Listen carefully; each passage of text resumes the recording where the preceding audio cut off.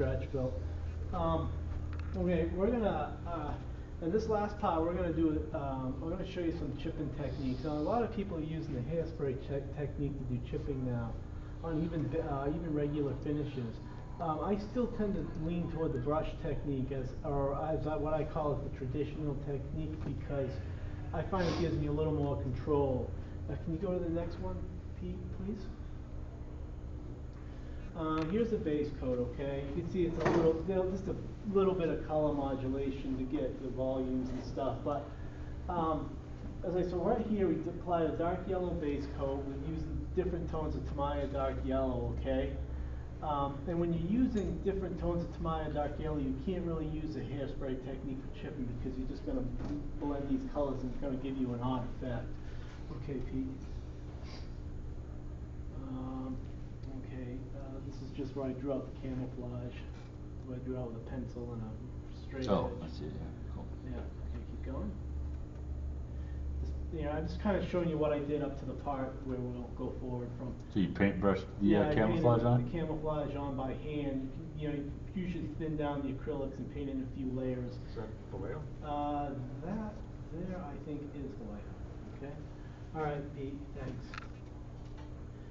All right, applying a coat of clear over it to give it all the finish of the camouflage colors. In this case, I used Kriegsmarine colors to give it kind of different look as paper panzer.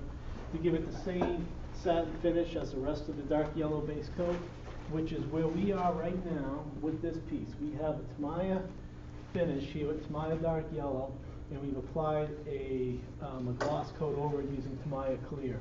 All right, next one, pal. And okay, yeah, keep going. That's just a finished camouflage. Step over here. Okay. And just another view. So you painted on the camouflage with a brush for the effect? Yes, I did. Effect? Yeah. Okay, now we're at it. I just do. You go back a little bit? It's good enough. I'll just. I can go back there. All right. I figured it out. You did. Okay. Yeah. Okay. All right. In here, we just I'm adding some pin washes to bring out these weld seams. All right. Next one, Pete. Cleaning off the excess wash around the weld seams. And it's just a great way. Pin washes applied in this method are a great way for breaking up parts in the front here and the sides, and it's a great little technique. Okay. It's just another view again. You can see how we use the pin washes here around these pieces here. It's just who had the question on washes earlier? Washes and filters.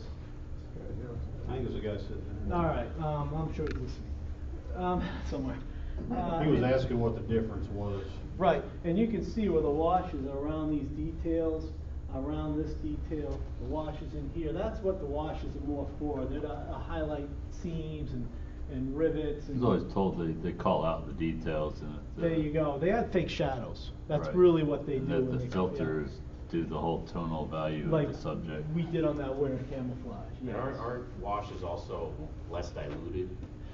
Yes, very good. Well, depends on the application. It can be diluted very less. Like those rust washes we put on there, that had much less thinner. Yes. Right, but depending on the application, yes, that's a very good point. Okay.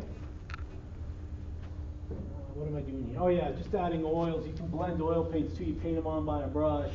Then you take a dry brush without any thinner at all. Sean Lynch over here is doing more of a presentation on this Saturday. And you can add more fake shadows to work in conjunction with the washes that you see brought out all these fine little details and everything, but it's also adding a shadow behind the mail there. Okay. And then here is just another example of using a light gray paint to add a bit of difference in tones between this plate and the top. And this is stuff, I'm not really going to go over this, but I wanted to just highlight some of this before we get into the chipping. Okay. And again, even with here adding darker gray over this bluish gray and a lighter white here, to again just contrast between the two details. Okay. Yeah, blending oils. You can see where it's not very clear, but you can see where I've added small amounts of oils and I'm blending them just as a means to subtly blend the camouflage tones while adding more tones to the dark yellow. Same thing here, you can see how using the oils, that will work in conjunction with the washes to create fake shadows around some of these parts. Here's where I've just applied it by brush, but on this side here of the hatch, I've already blended it, so you can see the contrast with the hatch and the rest. Here you got the dark yellow from the oils, you got a bit of a lighter tone here, but even a lighter tone creating depth between the different extruding details and everything, okay? All right, Pete. Okay, there's everything. Now I think we're ready for chipping. I don't think there's anything else. Okay. Top of the gun, right? Looks like the top of the gun is brighter. Yeah, I airbrushed a light coat over that. Good catch. Okay, this is what we're going to be doing. We got our piece here. We're going to start by taking a sponge, very similar to what we did earlier, but this time we're going to be adding lighter chips of a lighter tone over the parts where we're going to be applying paint chips. Okay, so this is, we're making, by adding lighter chips of the base coat, we're showing where the paint's been chipped away and worn away, but not quite down to the paint. Okay, so basically we're showing fresher areas of the base coat that haven't been weathered. Does everyone follow that? All right, let's go forward. That's just how I hold the brush, and you can use tweezers if you want to. Now, what I'm going to do is we're going to take, after that, we're going to take some lighter acrylics and water them down real thin them out, and we're going to go over where we've added all of our sponge chips to add some larger, more controlled chips, okay? Again, this is where the base coat, the older weather base coat has been chipped away, exposing the lighter, more newer areas of the base coat underneath. And as you can see with chipping, it's like you can use it to add contrast amongst parts. We have more chips here but less on here, and it just breaks them all up and works with the washes and everything. So now with the pointed brush, it becomes painstakingly slow. It does, but it doesn't, again, that's someone was saying earlier, you break your model down into imaginary parts. Put on some headphones, have a music going or a movie going, and it's really a good, I like it. Do you lower the lights and Lower light the some lights. candles? That's why. There you go. A nice Have- Pinot Noir. Have an intimate moment, you know. Okay. Okay, now we're going through, we're using a primer red, and this is a primer, the coat of primer underneath, and this is where you can see where we get the base coat here, the chipped base coat, and then the primer red shown underneath. So we're working in layers. So you're putting, I just want to get this straight. Yeah. Underneath this kind of rust color. With the is primer kind of red, the yeah. Primer color. Yep. Using, that you bring it back in after. I bring it back in. Well, I mean, obviously it would. I know we're doing it bass-ackwards. Yeah. But what it is actually this is the newer one. This one's been chipped away. Right. That's a little lower, and then this is the chipped right down to the Yeah, that's primer. what I'm trying to get the So we're feel doing of. it bass-ackwards. Right, I Yeah, understand that, I'm just trying to get the feel there, yeah. Yeah, okay, all right. Pete? Just going a little further, you can also do the same thing. We're adding lighter gray tones over this light gray, this medium gray here. You got all the washes and everything, and the filters on it. Now we're just adding lighter tones of where this part of the gray has been chipped, like I did with the winter camouflage. That little section I showed you where I added some white over the filter. It's a subtle effect, but it just makes it look worn and scuffed up. All right, pal. Same thing. And again, Oh, yeah, my bad. sorry. I'm sorry. Yeah, no, it's all right. Good Lord. Got away from it. Yeah, that does that. Again, when you're putting on the chips that are the deepest down to the primer coat, the metal coat underneath, you know, focusing more on the corners where it's going to be worn away by the crew or whatnot. And even here, you can see, you can use it to add contrast. It works with these welds and these dark washes to break up these two plates. Over here on the front where it would probably be running into shrubs and things. Even up here with the plate, you can see how it breaks up the top plate here with this front plate over here.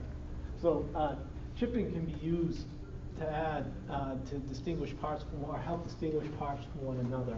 I'm just going to show you today how to apply it. Okay, thanks. Okay, now we're going to add some rust tones. When you add in light, okay, keep going. When you add in light tones of rust in this manner, you don't have to add pigments. It will dry pretty matte when you use it in small amounts. And you can see it up here where I brushed it on, let it dry like I showed you with the earth tones earlier. And on this piece, from here down, it's all blended. So it's working with the, it's like little rust areas working with the chipping, okay?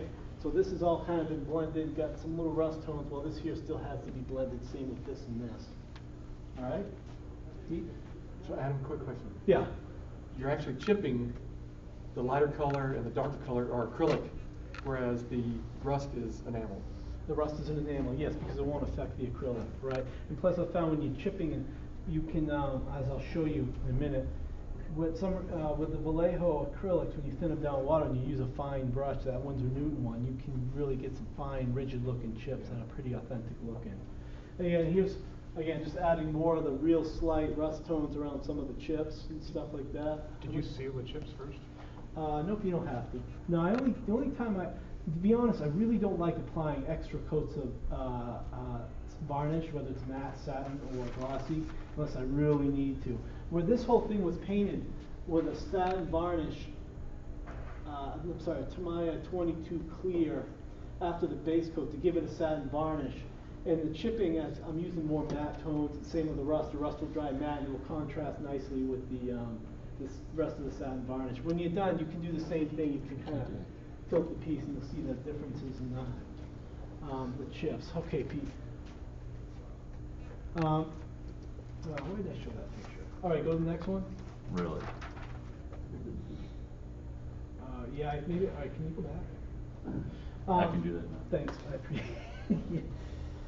I think when why I put this here is when you're applying, I'll show again. I'm going to show you all this. When you're applying acrylics and making fine chips, what that is that's the rust tone. When you're blending the rust tones, you just want to wipe the excess away on a piece of paper as you're cleaning off some of the. All right, sorry about that, guys. So you're trying to avoid making it like a wash when you apply. Exactly, you want to get the excess off. Yes, that's right, Sean. You want to keep a little bit on there to get that wash, but it almost works almost like a filter. It almost kind of carefully blends the red oxide with the lighter chips and the base coat. So I think that's what I've found it really does more than anything. Okay, next one, I'm sorry. And you guys remember the speckling I did on the last one. You can do that here to get real fine rust specks if you do it in moderation. I'll show you that shortly as well. And again, just taking a step back, you can see where the oil paints here are blended to help create contrast between this piece, the back piece, and up here the yellow with the lighter top. It's just another little trick. And some of the specs, when you do the specs, it's kind of, I've never seen this thing so big before. When you do the specs, okay, in the places where they're too big, all you gotta do is just rush them down, brush them down with thinner and get little runs. You know, you can see it up around here. Okay? Okay, and more speckling, just again. Okay. Basically, that's basically the vehicle with all the chipping. Again, it's not the best image, but I'll show you how, and here's where I started weathering it. I don't know how much, yeah, and there's the finished vehicle and all. I'll just let it play out. Yeah, let it play out. It's pretty much done. So you left the outline of your camouflage. Yeah, just, make it look more hastily applied. Okay. Yeah, like the crew never got a chance to finish it. We said the guy who helped me come up with the idea for that scheme, we said it's protecting a harbor somewhere. And it's got those Kriegmer, they painted it with the ship colors. That's all. And there's more speckling effects. Okay, I gotta. That's all there is? Okay, let's get this one going here, and I'm sure you guys have to do one Yeah, too. let me just, do my I'm little actually change gonna have up to here. run.